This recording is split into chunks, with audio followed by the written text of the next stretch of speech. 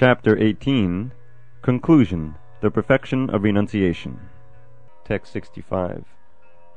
Manmana bhava madbhakto madhyaji mam namaskuru mame vaishyasi satyam te patijani priyosi me.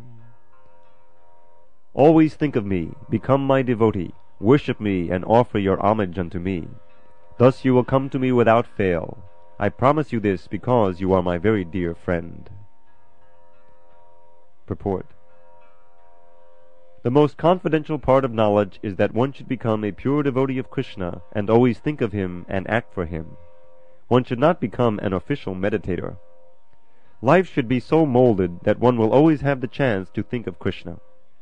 One should always act in such a way that all his daily activities are in connection with Krishna. He should arrange his life in such a way that throughout the 24 hours he cannot but think of Krishna.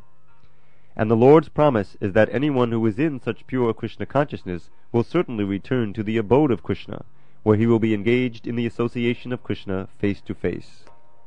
This most confidential part of knowledge is spoken to Arjuna because he is the dear friend of Krishna. Everyone who follows the path of Arjuna can become a dear friend to Krishna and obtain the same perfection as Arjuna.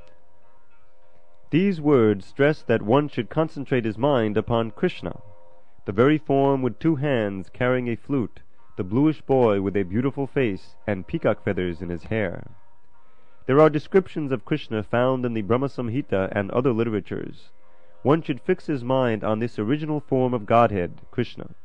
One should not even divert his attention to other forms of the Lord. The Lord has multi-forms as Vishnu, Narayan, Rama, Varaha, etc. But a devotee should concentrate his mind on the form that was present before Arjuna. Concentration of the mind on the form of Krishna constitutes the most confidential part of knowledge, and this is disclosed to Arjuna because Arjuna is the most dear friend of Krishna.